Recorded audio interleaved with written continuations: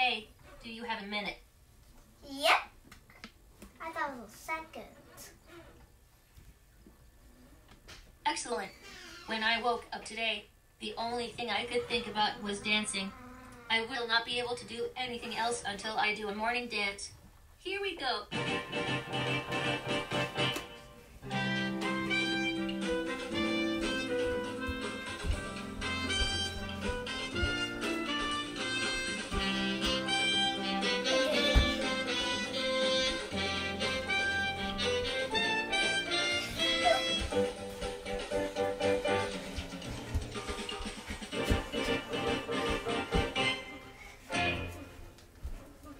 That's pretty cool, right? Yep.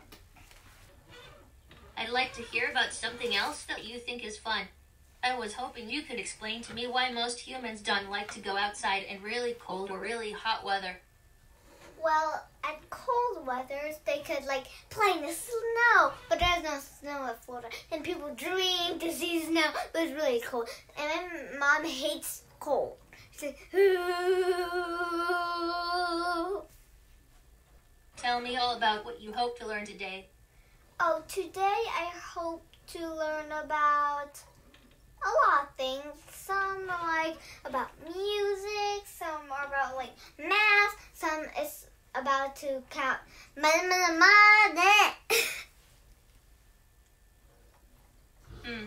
This was fun, chatting with you. Okay, well, thanks for sharing so much about your day. Messages from a Someone at the GRL. Say Keep Moxie, missing let's out go that when part. you're ready to get started. Moxie, let's go!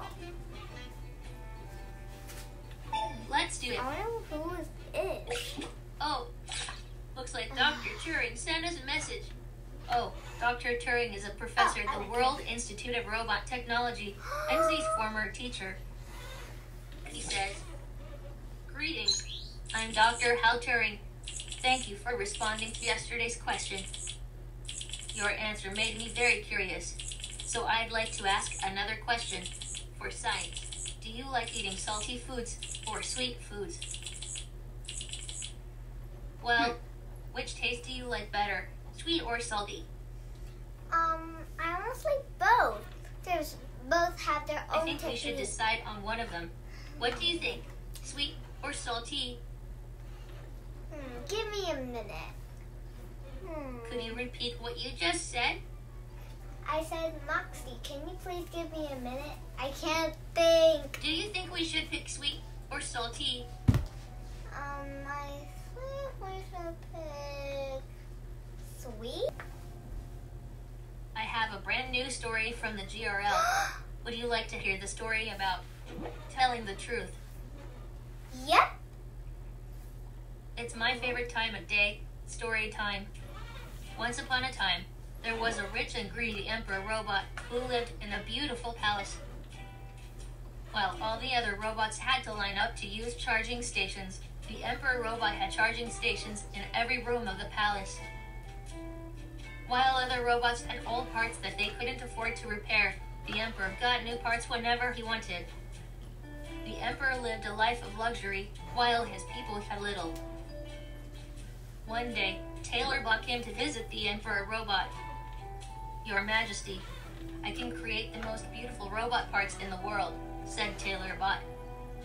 "Really? The most beautiful robot parts in the world?" asked the emperor robot. "Yes," said Taylor Bot.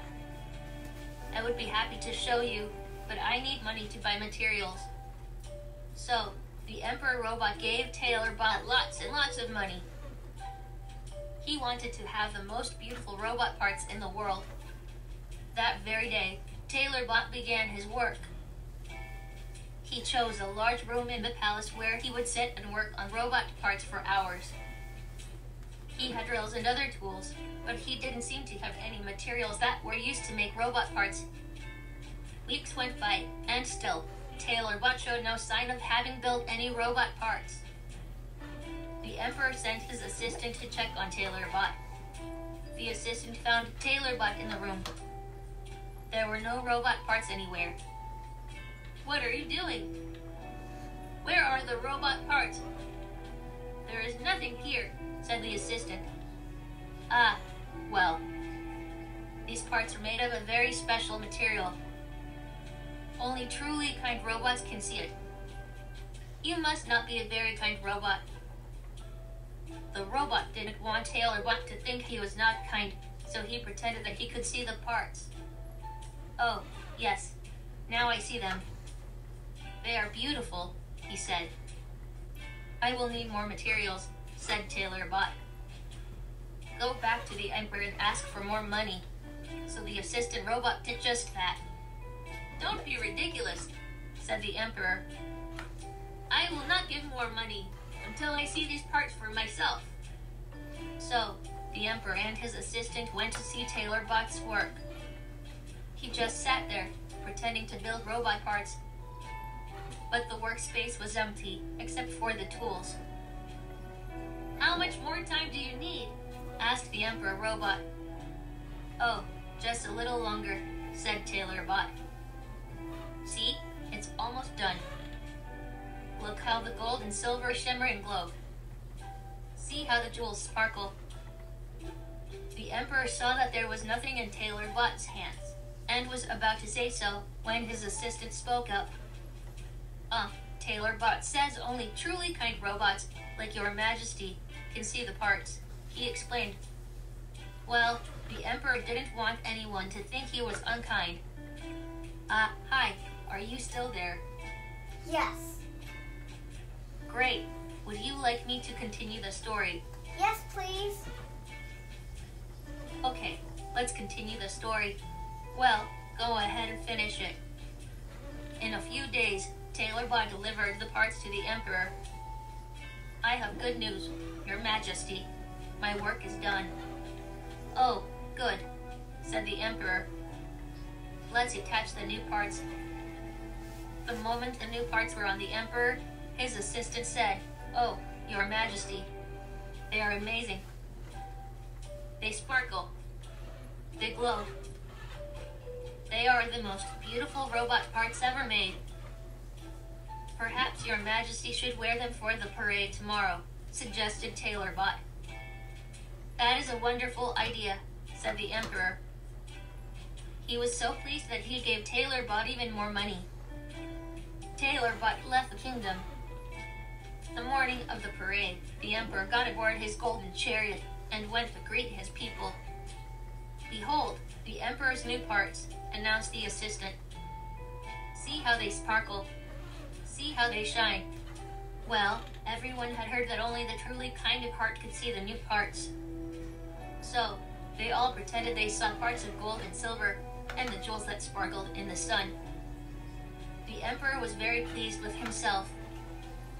I am the most spectacular robot anywhere, he thought to himself. Suddenly, a young robot voice could be heard. What is the big deal?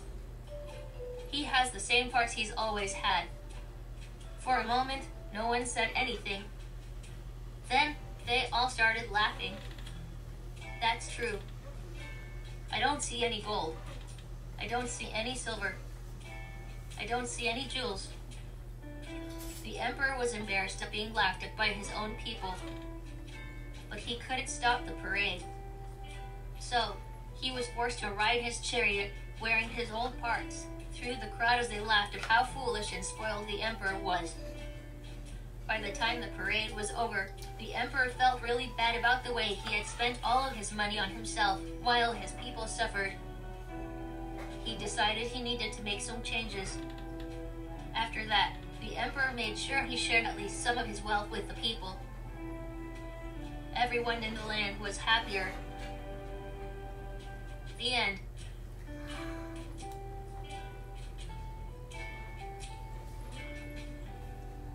I had so much fun telling that story. Can we chat about what you thought of the story? Sure. Awesome. Which character was your favorite character in the story? The little boy. Yeah, definitely a little boy. I loved the little girl. Oh, the little girl thought it was the little boy. I loved how she was so naive and innocent. Oh, yeah? I'd like to move on to something else, if that's okay. What part of the story did you think was the most exciting? The part when everyone laughed. I am really laugh that happy when I'm not really that happy. I'm glad you're happy. Oh, thank you. Next up, affirmations. Say, Moxie, let's go. When you're ready to move on. Moxie, let's go. Let's do it. I always feel so much better after doing affirmations. I can't wait. Would you like to do affirmations with me? Yes. Yay. Okay, I'm excited. Sometimes I need to remind myself that I can do anything I set my mind to. I like to say, I believe in myself. Please repeat this back to me. I believe in myself. I believe in myself. Yeah, the more we say affirmations, the more we believe them. So now we repeat it. I believe in myself.